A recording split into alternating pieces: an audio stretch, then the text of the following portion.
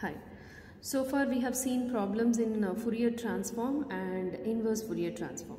Just a small recap for the formula, that is f of u is equal to integral minus infinity to infinity e power iux f of x dx. And what is the formula for inverse Fourier transform? 1 by 2 pi integral minus infinity to infinity e power minus iux f of u du. There is a small change in the formula when it comes to Fourier cosine transform as well as Fourier sine transform. Okay, so normal Fourier transform, the integral limits are from minus infinity to infinity. So there the limits are going to be 0 to infinity. Same way here, e power iux, e power I theta is a combination of cos theta plus I sin theta, correct? So it is a combination of cos as well as sine. So for cosine transform, in the formula only cos will come, and in the sine transform only sine will come. Let's see that formula. Yes, now it's easy for you to connect to it. Now you see this formula f suffix c of u. Normal Fourier transform will write it as f of u. Remember? So, and see the limit, integral 0 to infinity f of x cos ux dx. So what could be the inverse formula? 2 by pi integral 0 to infinity. Now this resembles the even or odd case, right, in Fourier series. So 2 by pi integral 0 to infinity f suffix c of u, that is the answer for the Fourier cosine transform. It will be in terms of u, cos ux du. Same way you can guess the formula for Fourier sine transform, integral 0 to infinity f of x sine ux dx, and for inverse Fourier sine transform 2 by pi integral 0 to infinity fs of u sine ux du. These are the formulas for Fourier cosine transform and Fourier sine transform as well as the inverse for the same. Now let's see a problem. Yes, you can see the problem. Find the Fourier sine transform of f of x is equal to e power minus mod x, and hence evaluate integral 0 to infinity this integral where n greater than 0. So since they have given sine transform, we are writing f suffix s of u is equal to integral 0 to infinity f of x sine ux dx. My function f of x is e power minus mod x sine ux dx. So since the limit is from 0 to infinity, so this is going to be positive.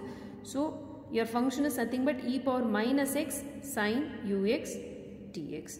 So it is similar to the formula integral e power ax sine bx. What is the formula? E power ax by a square plus b square, a sine bx minus b sine bx. In the place of a, we have minus 1, correct? E power minus 1x. So in the place of a, we have minus 1. So minus 1 sine ux, because in the place of b, I have u. So everything else is the same. We have just replaced it, and the limit is from 0 to infinity. So when you apply the upper limit, we will get e power minus infinity. And then when you apply the lower limit, you will get e power 0, so you will get 1. And this first term will become completely 0, and you will be left with only the second term. And this minus and this minus will become plus. Because cos 0 is 1, this minus u is there as it is. Upper limit minus lower limit, because of that one more minus is there. So your answer will be u by 1 square plus u square, that is u by 1 plus u square. So you got the answer, that is Fourier sine transform, you got it. So to find the integral, always what we will do, we will use the inverse. But here we will not use simple inverse Fourier transform, we are going to use inverse Fourier sine transform. Yes. So as I told you, the value is u by 1 plus u square, and this is the formula, that is f of x is equal to 2 by pi integral 0 to infinity Fourier sine transform, that is fs of u sine ux dx. So this is your answer that you have got, that is u by 1 plus u square and then sine ux dx. Now this is in general f of x. Okay, so we are going to replace x by m. Why? Because in the question, if you see, it's in terms of m and x. Okay, so the denominator is some different term, but here the coefficient is m as well as x. So we are replacing wherever x is there, replacing it by m. So u by 1 plus u square sine mu du. Now you can see wherever u is there, in the final answer if I replace by x, I will get the desired integral. So 2 by pi integral 0 to infinity u by 1 plus u square sine mu du. Now this 2 by pi, if it goes to the other side, it will become pi by 2, and my function in the interval 0 to infinity is e power minus x. Here we are replacing x by m, so we are getting e power minus m. So e power minus m into pi by 2, that's equal to integral 0 to infinity u by 1 plus u square sine mu du. Remember, whenever we have to find the integral, we are not going to integrate it. We are just going to keep these terms as it is and push the rest of the terms to the other side. So u by 1 plus u square sine mu du. Everything is the same. In the place of u I have x. That's it. So what is the answer? Pi by 2 into e power minus m is the answer. So procedure is same as Fourier transform, as well as if we have to find an integral, we will use inverse Fourier transform. Procedure is the same. Only the formula is different. That's it. We'll see one more problem. Now if you see this question, solve the integral equation, that is integral 0 to infinity f of x cos alpha x dx is equal to 1 minus alpha in the interval 0 to 1 and 0 if alpha greater than 1, and hence show that integral 0 to infinity 1 minus cos x by x square dx is this. Okay, this we have to prove it.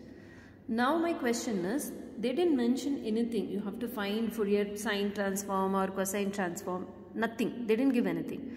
So what is given, what we have to find? That is the first question. And if you see here, integral 0 to infinity f of x cos alpha x, your right hand side is in terms of alpha. So it means since alpha of x is there, this is, which formula is this? This is a Fourier cosine transform. So they have given, this is nothing but the formula for Fourier cosine transform, that is fc of alpha.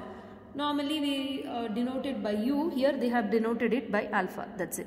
So fc of alpha is given and we have to find f of x, that's it. So that is what they have mentioned, solve the integral equation. So indirect way of asking, find the inverse for this Fourier cosine transform. So this is a formula, f of x is 2 by pi integral 0 to infinity fc of u cos ux dx, and 0 to infinity is divided into two interval, right? Because in the question 0 to 1 and 1 to infinity, the rest of the function is 0. 0 to 1, my function is 1 minus alpha. So 0 to infinity, I am writing it as 0 to 1, 1 minus alpha cos alpha x d alpha, and the rest of the terms will become 0. Pen is not working. Okay, so the rest of the terms will become 0. Only we have to integrate this, and integration by parts. Keep 1 minus alpha as it is. Cos alpha x, integration is sine alpha x by x. Here we are doing the inverse one, and f of x is nothing but right hand side du or d alpha. So you are integrating with respect to alpha, so x is a constant. This is very, very, very important. So in the denominator you are writing x and not alpha. So please write a note for yourself that you are integrating with respect to alpha, so x is a constant. Okay, so denominator we are writing x here, and then minus sign 1 minus alpha. 1 if you differentiate, it will become 0. Minus alpha, with respect to alpha we are differentiating. Don't think that this is a constant here now. So minus alpha if I differentiate, minus 1. And then sine alpha x, integration is cos alpha x by x square. Here x is a constant because we are integrating with respect to alpha. I am repeating it again and again because we tend to always treat the other value as constant, and x we won't write it in the denominator. Okay, so please be careful with the inverse transforms. And while applying the limit, sine alpha x and sine 0, so upper limit and lower limit will become 0 for this. And here it will become cos 1x minus cos 0. Cos 0 is 1, so we have written that. So this minus, and if we take it inside, 1 minus cos x by x square, 2 by pi is a constant which is there outside. So f of x is 2 by pi 1 minus cos x by x square. Now we have to solve the integral. Yeah, see this integral 0 to infinity 1 minus cos x by x square dx. I want the solution for this. Okay, I have to prove that finally this is equal to pi by 2. So since I want to know the value of the integral and my final answer here, it is 1 minus cos x by x square. Again I am going to find Fourier cosine transform for this. You may think already we have got. What is the use of applying the inverse transform and again find the Fourier cosine transform? Since we want to calculate this integral value, we are just finding it, but we won't be integrating it as usual. So fc of alpha, what is the formula? That is integral 0 to infinity f of x cos alpha x. It's not visible. Yeah, integral 0 to infinity f of x cos alpha x dx. So what is f of x? 2 by pi 1 minus cos x by x square cos alpha x dx. So now we are not going to integrate, because evaluate the integral what we want, 1 minus cos x by x square integral value dx. All these things we got it. So only I have to get rid of this cos alpha x and 2 by pi, and I should so I have to substitute a particular value so that this will vanish. Correct? Then cos alpha x will vanish when alpha becomes 0, because cos 0 will become 1. So left hand side we will get fc of 0, that is I have to find the function value at 0. That is easy. So I am going to substitute alpha as 0 as I told you. So on the left hand side fc of 0, my function value is 1 minus alpha, right, in 0 to 1. So 1 minus 0, so I got 1 here. And on the right hand side we got the same thing, 2 by pi 1 minus cos x by x square dx into cos 0. Cos 0 is 1. So just neglect everything. Pi by 2 by pi, if you push it to the other side, it will become pi by 2. So we got the integral. Hence evaluate. So we got one value. We have to find one more thing, right? To find integral 0 to infinity sine square t by t square dt. So they told this value is also pi by 2 and we have to prove this value is also pi by 2. How to prove that? So I have to substitute some other value and bring this format in terms of sine. What is the trigonometric formula that connects this 1 minus cos and sine? Very simple. Same formula where we have started. Same alpha 0. We got till here. Same thing. Okay. So 1 minus cos x by x square dx is equal to pi by 2. We got it. Just replace the value 1 minus cos x as 2 sine square x by 2. Half angle formula. And now you get the desired one. Sine square t by t square, right? Push this 2 down. Okay. So sine square x by 2 by x square by only 1 2 is there. So in the numerator and denominator multiply by 1 2 and divide by 1 2. That's it. So the 2 that you don't want, push it outside. So you will write sine square x by 2 by x by 2 the whole square. So replace x by 2 as some t. Okay. Again I repeat, it is the same as what we have done. Only we have applied the trigonometric formula and this 2 is there, right? I am multiplying by one more 2 and divide by one more 2. That's it. So this numerator will become 4. That 4 I am pushing it down. So x square by 4. This is nothing but x square by 2 square. So one more 2 will be there, that we have taken it outside.